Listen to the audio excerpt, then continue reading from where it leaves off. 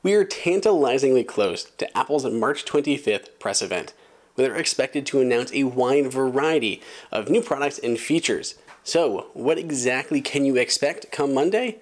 We're going to break it down and give you the likelihood of what we're going to see. Welcome everyone, it is Andrew here from AppleInsider. Ahead of Apple's event, they released a ton of new hardware products. On Monday, we saw new iPad minis, new iPad Airs. On Tuesday, we saw the new iMacs. On Wednesday, we saw the new AirPods. And at the same time, we saw new Apple Watch bands, new smart covers, new case colors for spring, all these new products. So with this hardware out of the way, it kind of begs the question of what we're going to see at the media event. And luckily, it seems like Apple has a packed show. They likely want to kind of clear the docket, get all this hardware out of the way, as to not steal the headlines from what they're planning to debut at their event. Notably, it's going to be two different services. One is going to be a news/journalism subscription service, where you can subscribe to different publications through the news app, including magazines that you may want to get digitally rather than through just the mail. This is from Apple's acquisition of Texture that happened not too long ago. Additionally, we're going to see Apple's new streaming service. We're going to get all new sorts of videos, as well as integration with other popular platforms such as HBO, Showtime, Starz, and the likes of that. That's been popular recently with Hulu and Amazon Prime, both adding those kind of tie-in services to their existing platforms. Apple looks to do the same, possibly offering their actual original content for free, while charging for the add-ons from those additional subscribers, just HBO and Showtime. Apple has been picking up a ton of original content recently, with new dramas and comedies and combinations of the both rolling out into production over the course of the last few years.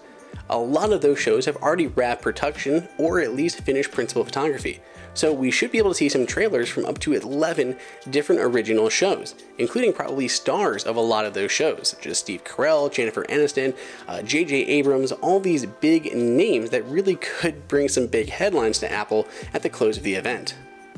It is a bit of a long shot, but we could actually see the debut of the Apple credit card. This Apple Pay branded credit card would integrate right into the Wallet app, possibly using the rings from Apple's Activity app to help track spending limits right from within Wallet and not requiring some new third-party application to make it work. Apple is partnering with Goldman Sachs on this, at least so the reports say, and the Goldman Sachs CEO is set to attend Apple's event on Monday, further stoking the flames that an announcement could be imminent. So we did see all of this new hardware from Apple already hit the market, new iPads, new iMacs, new AirPods, cases, everything else in between. So does that mean we're not going to see any hardware at the event? Well, it's possible that we won't. We may not see anything, but there are at least a few things that Apple has up its sleeve that we've yet to see actually debut. Namely, a new iPod Touch that'll be able to run newer versions of iOS heading into the future. We're also due for the AirPower wireless charging mat. The rumors have been heating up as of late, with new images being found on Apple's website containing the new iPhone XS on the actual AirPower charging mat and the AirPods wireless charging case. We also heard new rumors from DigiTimes that the new AirPower charging mat could actually hit the store shelves by late March. Considering it basically is late March, we could see this at the event or soon after. The last things that is in the cards for Apple to debut is the latest versions of iOS, watchOS, tvOS, and macOS.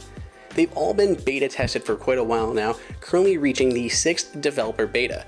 We've been testing iOS 12.2, watchOS 5.2, tvOS 12.2, and macOS 10.14.4.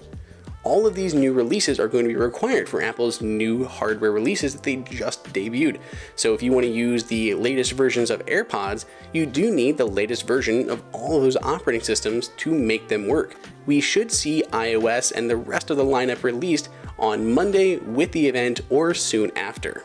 So that means the biggest thing that we expect to see from Apple on Monday is a new video subscription service, a new digital journalism type subscription service for news, the latest releases of iOS, tvOS, watchOS, and macOS, and possibly some hardware surprises in the names of AirPower or a new iPod Touch, and another long shot would be the new Apple Pay branded credit card.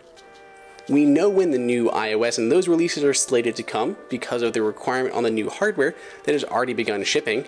which means we still don't know when to see the new subscription services for TV or video and news.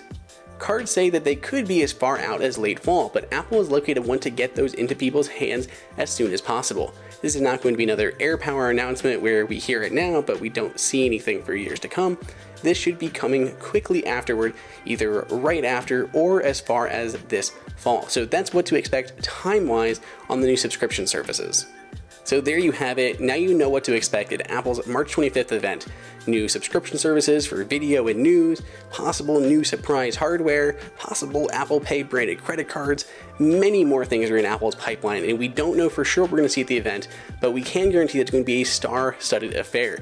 Even Apple's invite to the press included an old-school style movie countdown with "It's Showtime" as the tagline. We are definitely going to see some stars from Apple's new shows, and it's going to be an exciting event, so stay tuned to Apple Insider for all the latest news, and come back to us wrapping the event for a live breakdown of everything that you saw Apple announce. So we'll see you guys then. Enjoy that video? Click like and press on that subscribe button. Be sure to check out the Apple Insider Price Guide that has the best deals on Apple devices and is updated daily. Follow us on social media, and we'll see you guys in the next video.